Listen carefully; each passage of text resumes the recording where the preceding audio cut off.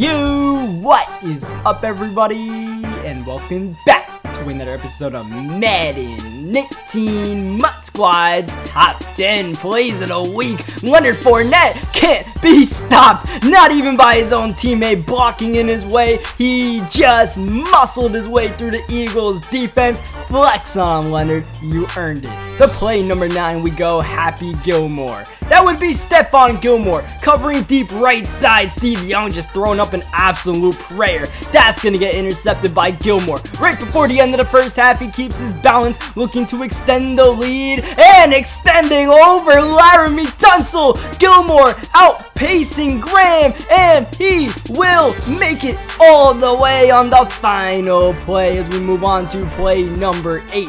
It looks like these guys gave up a kick return, because there's only 12 seconds deep into this game. They're down by 6. So what's the best way to answer giving up a kick return? Getting a kick return of your own via Lamar Miller. Go!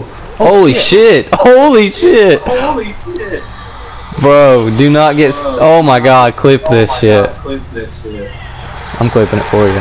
I'd say Nintendo Jones is looking pretty good on that PS4. As we go to play number 7, tripping out. Andrew Luck is about to throw up an ugly ball. This is double. This is triple coverage. Pick your Oakland Raider for the interception. For the Raiders, I'm sure they're glad Ryan Shazier was the one who came up with the football, because he can make moves after the catch. Ryan Shazier, of course, one of the fastest defenders in the game, so no one is going to come close to Shazier. That game is close to being a 21 skunk. As we go to play number 6, all hands on deck. The fourth quarter is winding down, and the Cardinals need a big play to get back into this game. Patrick Mahomes, though, cannot find anyone open.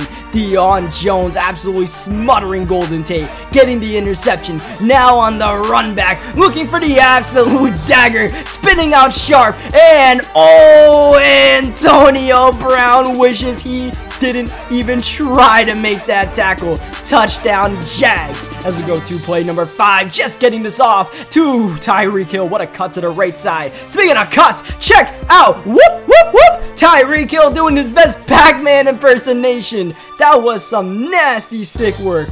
Those guys were not ready for what Tyreek Hill was giving them. As we go to play number 4, Ricky Williams spinning once, Ricky Williams spinning twice, making Brian Dawkins miss of all people, and then whoop, Darius Slay just got slayed. Ricky Williams helping the Texans get back into that game. As we go to play number 3, I got the keys. Just 25 seconds left. Down by 6. Watson rolling away from the pressure, throwing up a prayer, and his prayer is answered in the form of Keyshawn Johnson. Right place, right time, and that could be the game-winning touchdown as we move on to play number 2, boomerang ball. There's only one guy they're playing against, and he can't really do much when these guys lateral the ball. Come on, that's unfair. And then the stick work from Tim Brown, quickly maneuvering his way away from the Carolina Panthers, and then the pure disrespect, just boomeranging the ball off the defender,